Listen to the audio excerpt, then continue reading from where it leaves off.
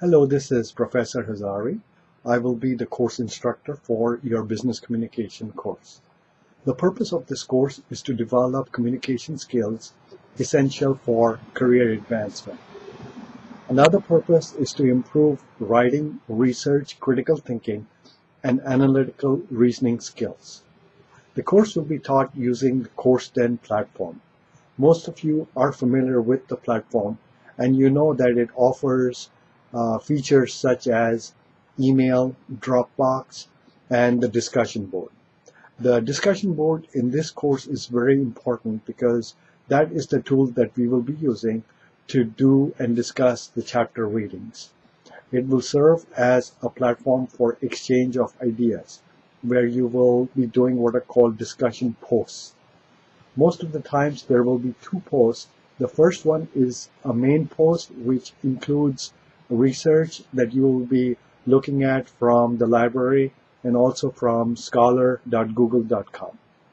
And once you have posted your main post, you will then be responsible for reading other students' posts and then posting what is called a response post. A response post is shorter than the main post, but it also has additional research. And once again, the purpose is to discuss different ideas and points of view related to business communication.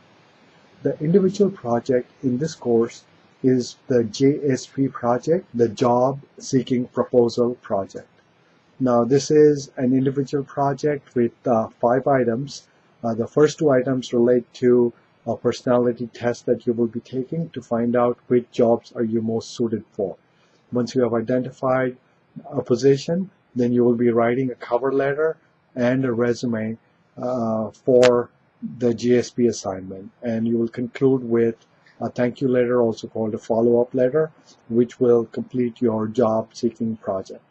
Now, these documents that you create are going to be very important because they will be the ones that will be used for doing an actual job search. I look forward to working with you in class, and if you have any ideas or would like to share your comments, please use the Course 10 tool and the email feature within the Course 10 tool to send your comments to me. I look forward to working with you.